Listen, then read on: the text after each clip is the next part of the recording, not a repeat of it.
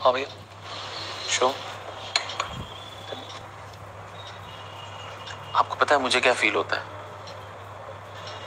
मुझे ऐसा लगता है कि मैं एक सैटेलाइट की तरह हूं जो रॉकेट की फोर्स से स्पेस में अपना ऑर्बिट तो पा लिया, लेकिन रॉकेट की अहमियत को भूल गया, उसे कहीं पीछे छोड़ा है। बस अपनी ऑर्बिट में गोल गोल अकेला घूमता रहता हूं। दुनिया के काम तो आ रहा हूं, पर एक दूरी में फंस गया हूं। सैटेलाइट तो फिर भी मशीन है, उसे फर्क नहीं पड़ता, लेकिन एक ह्यूमन प्यार, रिश्ते, दोस्ती के फोर्स के बिना ना दूरी पे घूमता हुआ डायरेक्शनलेस है।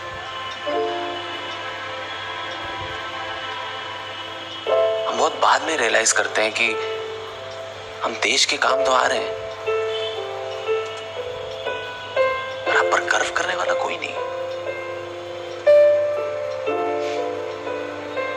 लोग तारीफ करते हैं, तालियां पीटते हैं, गालियां देते हैं, पर अंदर से एकदम खाली, zero.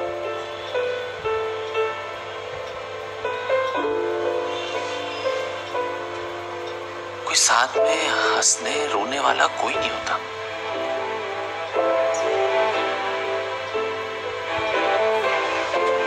So was my rocket.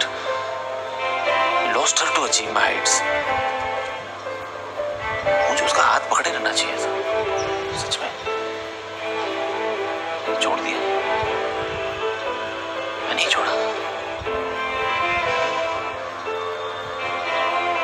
आपको पता है, माँ बाप, प्यार, दोस्त, इन्हें अपनी ड्रीम्स के लिए सैक्रिफाइस कर देना is not worth it, not worth it at all.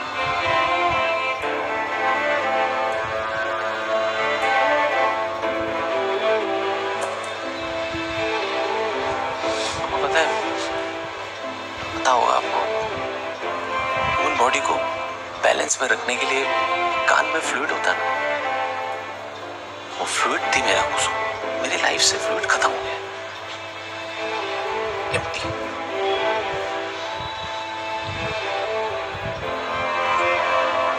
मुझे खुशी है कि हम देश के काम आ पा रहे हैं, देश के लिए बहुत कुछ कर रहे हैं, पर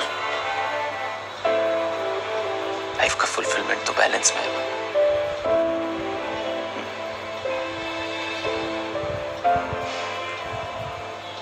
अभी इससे कर रहे थे तो बहुत कंफ्यूज थे हम कि प्लान बी होना चाहिए या नहीं होना चाहिए, पर प्लान बी का असली मकसद तो बैलेंस बढ़ाना है ना, राइट?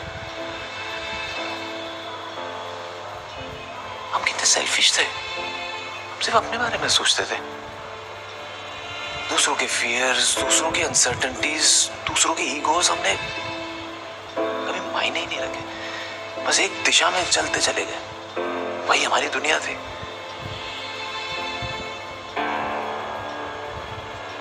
मेरा गुरूर देखो, मैंने कुसुम को आज तक सॉरी नहीं बोलिया।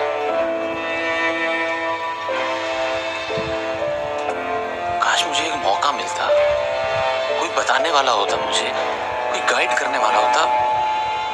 I lost my chance. Can't amend my mistakes.